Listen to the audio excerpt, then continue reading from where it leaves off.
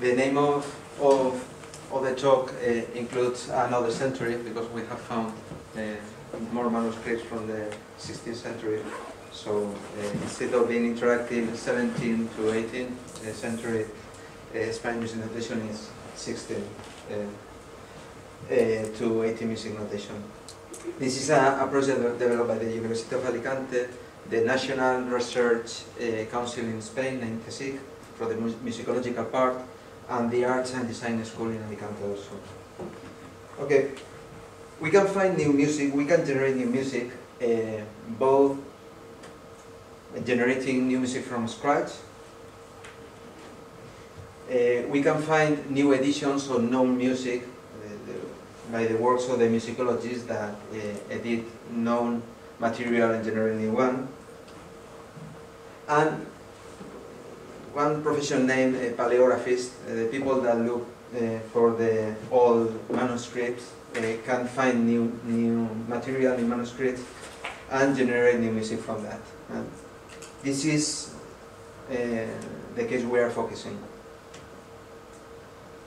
Let me give a little brief introduction to really understand the problem. This site supports more or less the project we are working with. We tend to think that the new notations, or everything new, is better than the old counterparts. However, we think that's not always the case. Other thing is that when we take a look to the early notations, we don't understand everything, and we think that's in some cases ambiguous.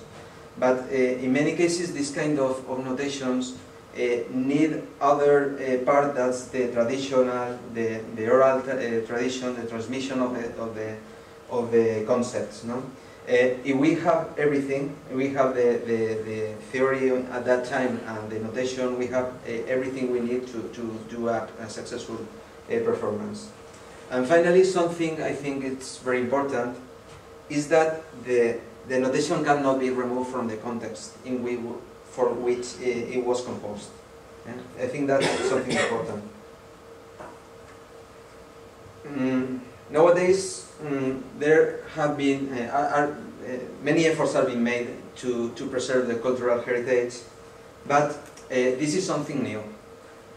In this example, we can find a 17th century manuscript covered using an early Gregorian chant manuscript. So the people from that time did not think that they had to preserve anything for us. No? Let's put in context the music, the kind of music we are working with. I have chosen these four milestones of notation. First, the Greek music, the Greek notation, the neumatic notation for Gregorian chant, the mensural notation, and finally the modern notation. The case of Greek music notation, it may be the first written music notation that we can find. In this case, the sounds were represented by letters and numbers, and there are not many manuscripts or material that can be found. In the case of pneumatic notation, we know it for the Gregorian chant notation. It was generated by the need of letting the singers to remember the melodic lines of what they had to sing. In this case, we just represent this notation just represents the melodic contour. It does not represent any kind of rhythm. The rhythm was given by the patterns of the Latin language accents. With that, they have enough to generate a melodic line with some rhythm.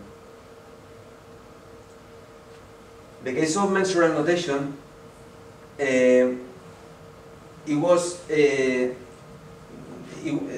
birth of the mensural notation was generated by the need of aligning several voices in polyphonic music. Now as they had polyphonic music, the composers had to align several voices. So to align several voices, they needed to introduce a rhythm notation.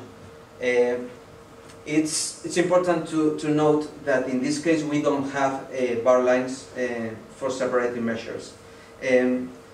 Other thing that generated this kind of notation is that at that time the vernacular languages, the Spanish, the French, German, and so on, had different accentuation patterns from the Latin language, so they needed to write different rhythms. And finally, the place we are now, no? From the time of Bach, passing through Stravinsky, and arriving to this workshop. No? In the modern notation, I think that the frontier that separates from the mensural notation is that we have bar lines to separate the measures. So we are focusing in the mensural notation. At the time, it was more or less standardized. No? We focus all in mensural notation that may contain symbols of early Gregorian chant and the new modern notation, and some Spanish particularities that we will see just now. In the rest of Europe, but Spain, all the music was paid by the aristocracy, and the main means of distributing the content, the musical content, was using printed copies. The printed copies at that time had many constraints. They for example, couldn't print slurs. So the alphabet they used was very little. In the case of Spanish music, at that time, well, Spanish music and Latin American music, no, all the Spanish countries at that time. In that case, the music was mostly paid by the Catholic Church, and the composer, the choir master, had to generate one work for each one of the daily celebrations. So they had to write lots and lots of works. The paper at that time was very expensive, so they used a wood that could be raised. This is named tabula compositoria, and from that the copyists generated the parts for each of the voices. One important thing to note is that the people, the copyists, were in many cases boys that couldn't sing because they were changing their voices. No? So the quality of the copies in many cases is not very good. In this case, as they use written notation, they didn't have so many constraints as the printed music. So our objective is to encode this kind of music. It's mostly 17th century music, and what we are doing is to encode in the musical content, the pitches and the rhythm. We encode also the calligraphic style, flag directions, slurs, custos, and all these kind of things. We are solving many problems that we will see just now, and we are doing real-time transcription to modern music so that normal people can understand it. And something that we want to do, we have not done it yet, is to export it to international catalogs like the Rizo that contains a collection of 2 million incipients of music. The problems I was telling that before, I have grouped them in 3 groups. The first one is that we have a huge library of manuscripts, a very high collection of manuscripts that were written in a special notation that there are not too many people that can understand it. There are people that can read a mensural notation, but this notation contains several elements that are not very common to the Europe common mensural notation. The second one is that we don't find just a single style. For each copies we have a different style because it's written. We can find elements of Gregorian chant and modern notation, and there are many mistakes done by the boys that had to be disambiguated by the content or by the alignment of the voices, for example. And finally, is that it's difficult to work with copies because the copies may sometimes contain artifacts that can disturb the transcriber. No? And the other part is that we have to work with originals, but these originals in some cases are very damaged. For example, they contain even holes. No? Let's give some examples. In this case, was that a dot of a blot of ink, or these are the rests in mensural notations. This is the breve, semi-breve, and minima. And in this case, what's that? A blot of ink or a rest? It's difficult. It's the context what disambiguates the situation. In this case, they are using an element of modern notation, that's a bar line that has been used by the copyist to disambiguate the situation. In this case, this accidental is affecting both notes, both black notes, the left one and the right one. It's used for both notes. But it's not always the case, because in this case, they use two accidentals for both notes. So you see the different styles of encoding. Or we don't have, in all cases, a direct translation of durations, for example. These maxima, these figures are maxima. This just means to be very, very long, because it's finishing the composition. For encoding this kind of notation, the common commercial or open source tools, Sibelius, Finale, and MuseScore, this kind of tools cannot be used. For main two reasons. One is that they don't have, they always use the bar lines for everything, and the lack of good mensural script fonts. This score is an edition, a very serious edition, of a mensural score using Finale and then edited by Photoshop. It is very far from what we expected to have. For the best of our knowledge, there have been two projects that work with mensural notation. The first one is Above Speaks, developed by Laurent Bourrin. They focus on doing an optical musical recognition of printed scores. Or the case of the computerized mensural musical editing project, they work with early mensural music, also with printed music. It's different from what we are dealing with. So we propose a solution. It's a score editor for this kind of music, with these features. We are encoding all possible stylistic copies particularities. We have developed, well, Beatriz Pascual has developed a font, a design and developed a font of script mensural notation. The system uses a background musical model to guide the user action. For example, it uses metrical hands, for visual metrical hands. We follow the interactive pattern recognition paradigm, so that when a user takes a decision, an editing decision, this decision is learned by the system in order to be applied in other similar situations. And we are doing real-time transcription from the old notation to the new notation using an finite state transducer. And something we have not done yet is that we want to export to musical encoding initiative format. Okay. We have developed a prototype. It's done using Java and JavaFX for the graphical part. We have used for that a library that we have used for other projects that we have improved to include mensural notation. The system is able also to do harmonic analysis, singularity analysis, these kind of things. When it put input and output to and from different formats.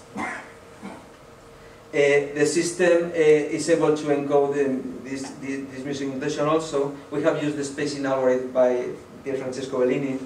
The system is also able to include analytical information, and we are recording all user actions to later do a user experience analysis. Let's take a look to the result of a transcription. This is the original manuscript, and this is the result of the editing. with our tool. As you can see, the result reflects faithfully, but in the case of spacing, the original source. And we are very glad of the result. Let's listen to the music that's sounding there.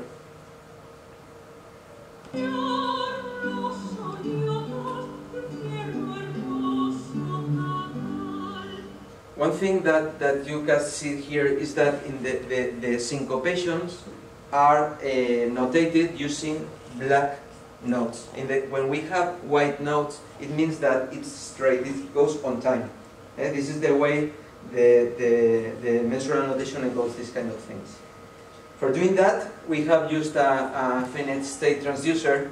In this case, we have printed only the states that have participated in the previous example. And the states contain the times, the measured times. The transcriptions contain the source nodes, figures, the source figures, and the output in model notation. As you can see there, we have put also the number of times the transcriptions have been visited. That is more or less to have having the probabilities of being visited that will be used by the system to propose the user the new actions. The system gives visual feedbacks for the editing process. For example, as the most difficult thing is to finish measures because we don't have our lines, the system helps the user with this kind of visual things. In an encoding process, for example, the user introduces a new node, and as I have said before, the black or white nodes depend on the syncopation. So when the user, for example, introduces a new node, this is wrong. Given the theory at that time, this should be a black node. As the system, the model, the transducer does not accept the input, it suggests the most probable option. No? And this decision is learned by the system to do further editions. No? In the case, if the user has decided to maintain the wrong node because it was exactly this way in the manuscript, and annotation is added, but it's correctly transcribed. In the case of the user has decided it was a mistake by the user when inputting with the keyboard the notes, and it was wrong, it's corrected and correctly transcribed. The system is able also to do editions both in the original and the transcribed sequence. In this case, for example, we have added a dot, and the system generates the corresponding tied and half note. So this is the presentation of the project. We can edit also flags or this kind of things, but this is not new. You can find it in any editor, so it's not worth to devote time for it. We have still a year of project in which we want to finish all the stylistic variants required, because we are encoding 10% of the manuscripts, so we have to add many variations of that, of the stylistic variants. Some of the visual elements that we will find are not present in musical encoding initiatives, so we have to add to the format new extensions. We want to include autocomplete, because this encoding process in most times is done by hand. We want to use also the harmonic information we have, because at that time the harmonic rules were very tight, and it's simple to use this information to improve the encoding process. We have in our group some persons working with interactive optical music recognition of early manuscripts, and we have to join both projects. And finally, we have to start the encoding of all the library, and that's all.